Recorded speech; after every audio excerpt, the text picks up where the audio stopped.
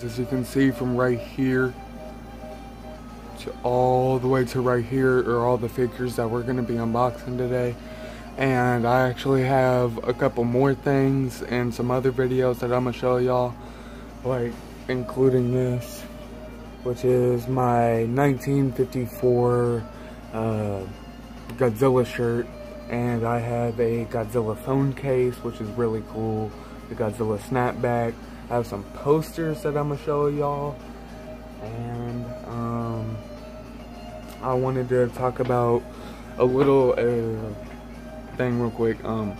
If y'all have ever heard of Loot Crate, Loot Crate Exclusive, I think they're called, and basically they, I think, made another website. I don't really know who did it, but it's called Loot Launcher, and basically it relaunches old loot crates that were going on, and right now there's a couple that are Godzilla,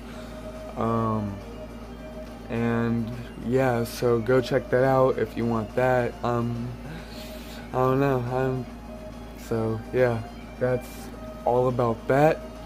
So depending on which figure you want to see, it's going to be the video that you click on. Depending on what video you're watching, the figure will be in the description, the video. But yeah, let's get into these figures. So guys, we have the 68 Godzilla and we have King Caesar. I don't know if it's Final Wars version or Showa version.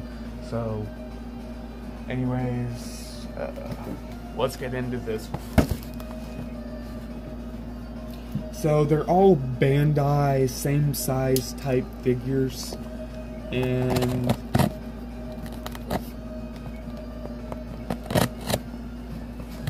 the last one on the show came last, is the one I was waiting on. Otherwise I would have done it on my birthday. Y'all know this.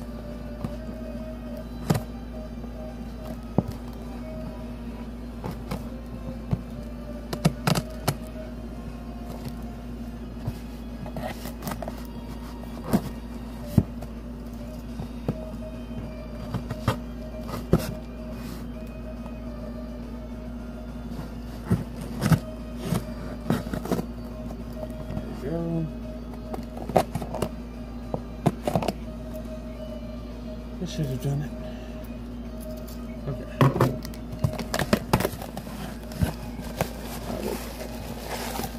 Packaging. There we go, guys. This is it. This is. There we go. Put the bag over there. This is the third figure that I'm showing, and if you're watching them in order, it has gone King Caesar, 1968, Godzilla, and now Mecha King Ghidorah.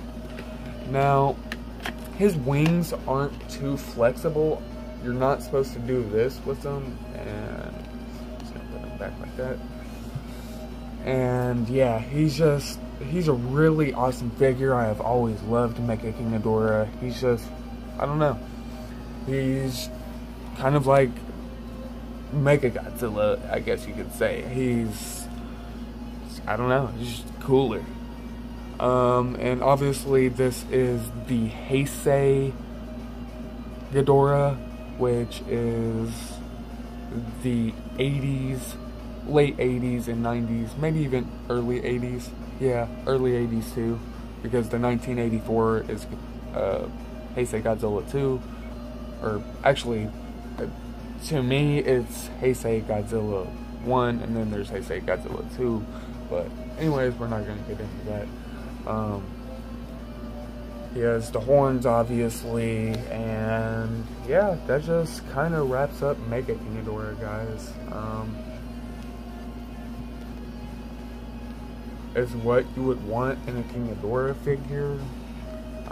Like I said, I'm gonna be getting more in the future, and one of them might be King Ghidorah, so stay tuned for that. So yeah, that's my Mega King Ghidorah. I hope you enjoyed. Peace out.